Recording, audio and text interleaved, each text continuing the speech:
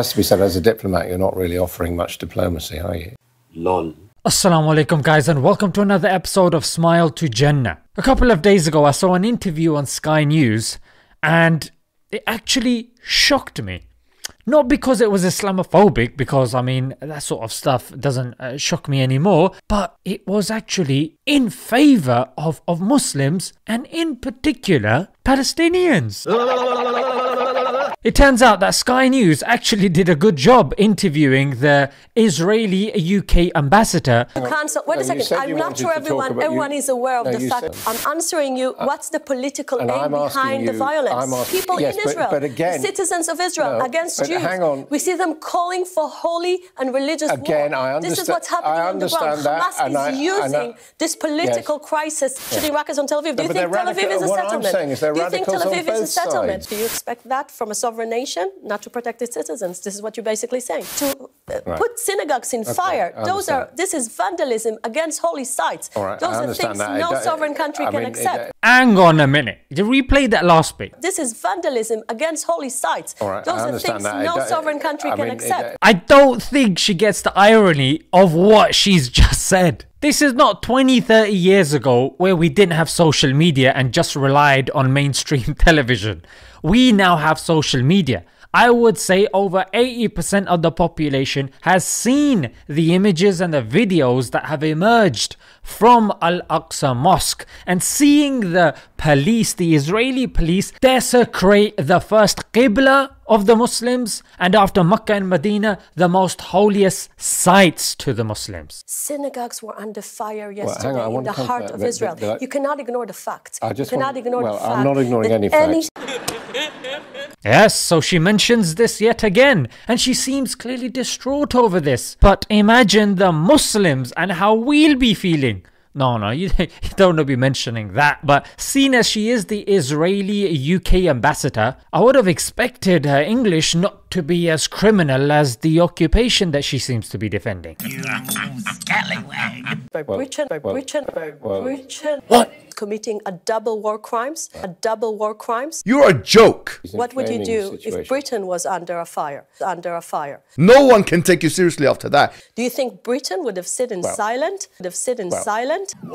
Well, the big disproportional is disproportional.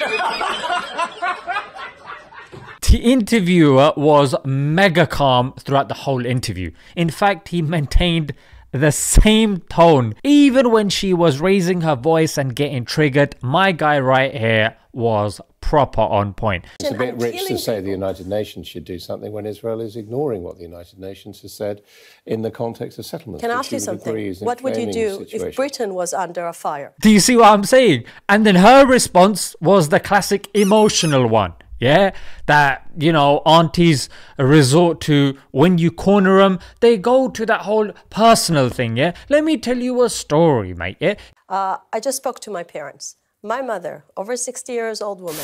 I'm a jurist in my background. So they're trying to kill my children, my brothers. This isn't Middle Eastern television, bruv. You gotta come on point. You can't be just dishing out stories about what's going on in your basement. They know that the law, as it's currently being applied to the claiming of property in East Jerusalem, is biased against the Palestinians. Basically, they have no rights, and Jewish people do. You cannot buy this excuse. You're too serious for that. Yes, thank you. No one cares about Israeli law in an occupied territory. This is what international law constantly tells us, and the human rights organizations that have called Israel an occupying power. Amnesty International, to name one. And did you hear her response? You cannot buy this excuse. You're too serious for that. You're too serious for that. What is that? Some sort of Israeli version of the Joker's? Why so serious? I mean, who even says that?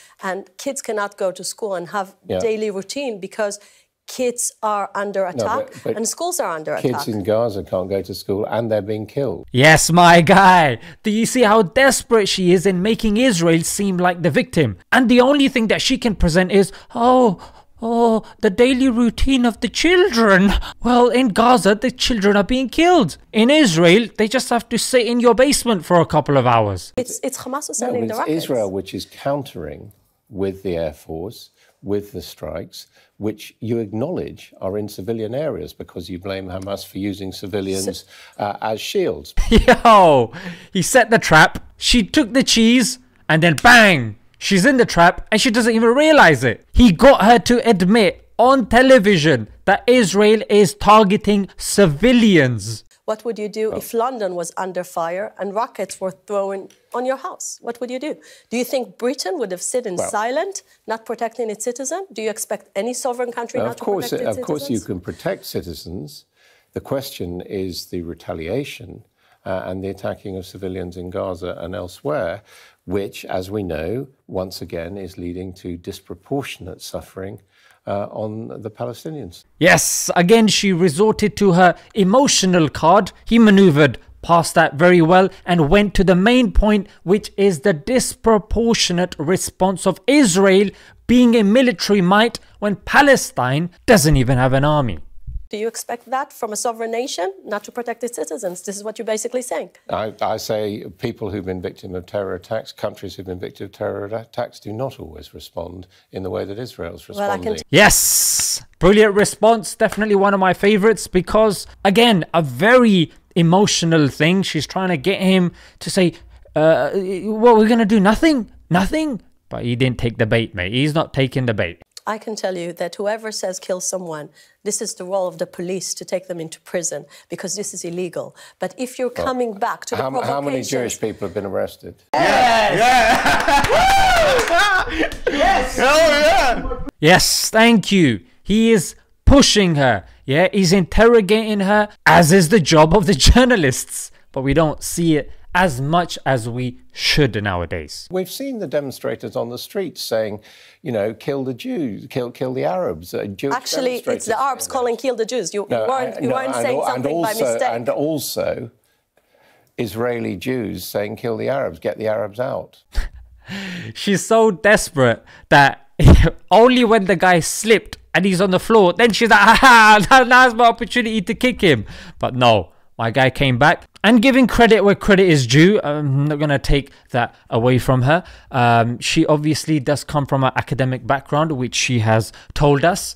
And let's see some of the academia that she's presented. Actually, some people say we're being too gentle. Some people say we're being too gentle. As long as our cities are still under fire, we're being probably too gentle. Oh, some people say, you mean Rainbow Dave who sits outside Tesco with his dog Roscoe? Yeah, okay. I'll give you that one. I'll give you that. That's a very solid proof right there, huh? Is Mr. Netanyahu exploiting this political crisis? As we know, he's only the acting Prime Minister because of inconclusive elections.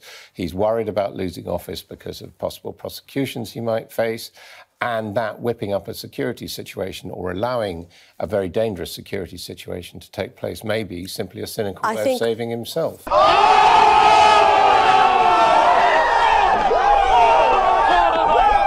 Yo, this was quite a ballsy point, to be honest. Man's not even gonna lie though. Yeah, the politics behind the whole thing is not being covered as much as it should be. I mean, I can go on. Yeah, it was a brilliant interview.